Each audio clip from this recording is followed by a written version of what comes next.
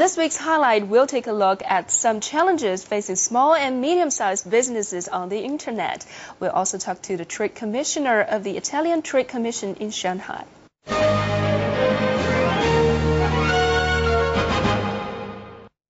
A recent study shows that the number of small and medium-sized B2B players in China is growing faster than 10% annually, exceeding 31 million in 2006. But less than 2% of them are internationally trading over the internet. This week, Cai Jue finds out the challenges of e-commerce for Chinese SMEs and the possibilities of the online B2B market. Wang Yang has been selling bags overseas through the internet for more than 2 years, but still only half of his orders are received that way. Returning customers are much fewer online than offline. They always hope to get a lower price from different sellers. Online buyers usually lack loyalty.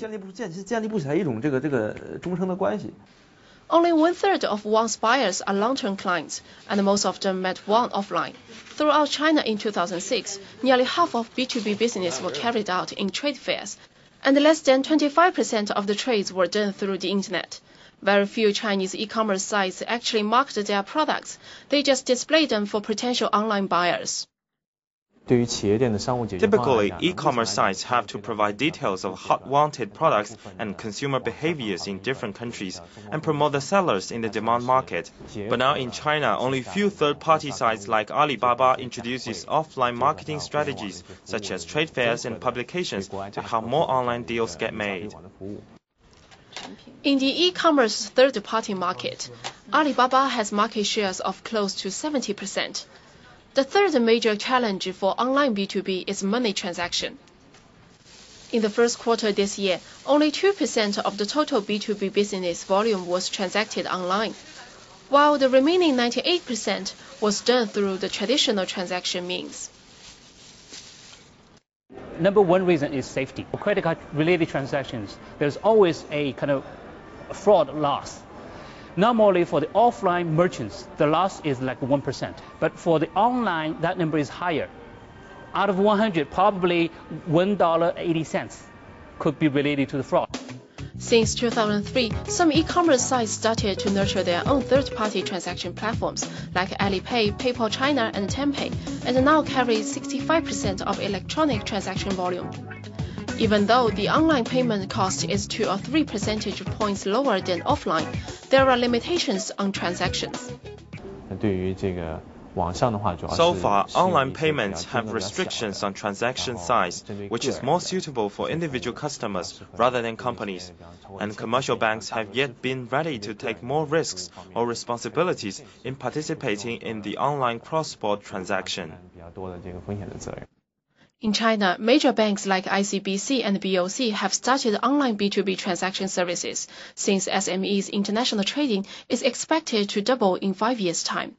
For online trading to improve, experts point out that besides solving the issues of customer loyalty, website information, and online payments, logistics and inventory also need to be considered. Cai Jue for BizWatch. The European Union has been China's largest trading partner for the past 3 years. In 2006, bilateral trade reached $272 billion, accounting for almost 16% of China's total foreign trade. Among the EU members, Italy has seen a rapid growth in trade with China, with 35% increase per year. This week, I talked to Maurizio Forte, Trade Commissioner at the Italian Trade Commission's Shanghai office. We discussed economic relations between the two countries. We know Sino-Italian trade relations have continued to grow in recent years. In the first half of this year, Italy actually became the third largest EU trading partner of China. However, compared with other European countries which offer language and tax incentive, what are the differentiating factors of Italy? Italy is not an English-speaking country. But nevertheless, our language is not so difficult to learn, and there are more and more Chinese that are studying our language in Italy or in China. When you invest in a country, you have to take into consideration logistic position. If you invest in a country that is not a central position, maybe you have to spend a lot of money and a lot of time in international shipping, while Italy is right in the center of the Mediterranean Sea. In a range of a couple of hours of plane, there are more than 3 million consumers in North Africa and is in the North Europe. This is very much advantageous when you're talking about shipping. So if you're shipping your goods by sea. Yeah. But if you're talking about airplanes, air flight. At the present, the percentage of goods that are traveling by plane is just a small percentage.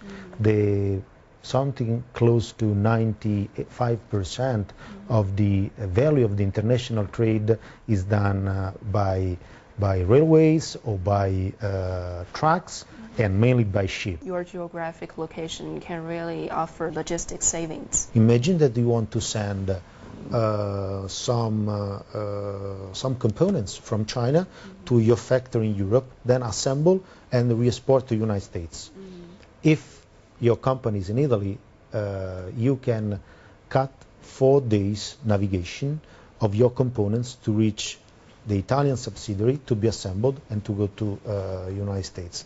This is important, for example, when we are talking about fashion, because as you know now, before we have just 2 collections per year. Now, for some brands, you have 1 collection every 15 days. Right. So in that case, just in time is absolutely important, and 4 days make a huge difference. We understand Italy is famous for world-renowned for its manufacturing, but China is also viewed as a manufacturing center in the world, so we're actually competing against each other. I mean, the fact that we are producing the same goods, or actually we are working in the same fields, multiply the possibility and the convenience to invest each other in our countries.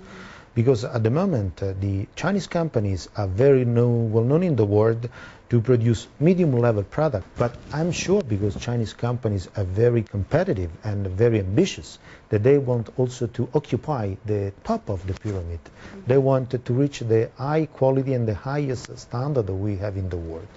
So in order to have a kind of shortcut to fasten the process of reaching the top level quality, to invest in a country that is, as you mentioned, world-renowned for its top quality, can give you a very good chance. Actually, one shortcut is to buy out companies in Italy, right? This is one possibility. Of course, in that case, you can find everything already done.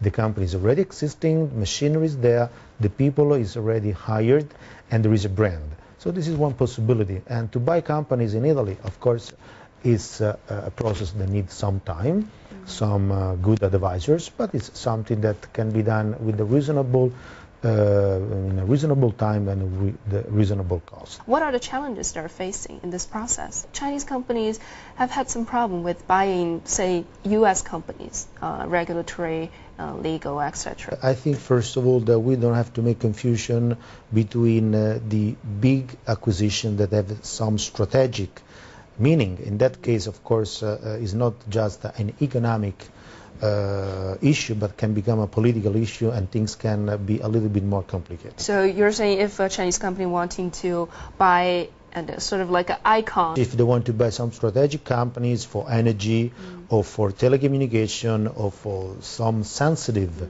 sectors, it can be a problem, but not for Chinese, it can be a problem for everybody, because in that case each country tries to be very prudent on such kind of acquisition. This is normal and it happens all over the world. But what we are talking is the acquisition of manufacturing companies that do not have a real strategic position. In that case, I think that the acquisition is not so complicated. Of course, it's not like buying some fruits in the market. We realize through our information that Chinese companies are active in the manufacturing fields because they really want to enter the Italian market and becoming one of the players of our market that is famous for manufacturing products. And recently there is also a very strong trend regarding machinery, because machinery Italy is very strong for manufacturing machinery, and never forget that 60% of Italian export to China still consists of technology, machinery, and mechanical components.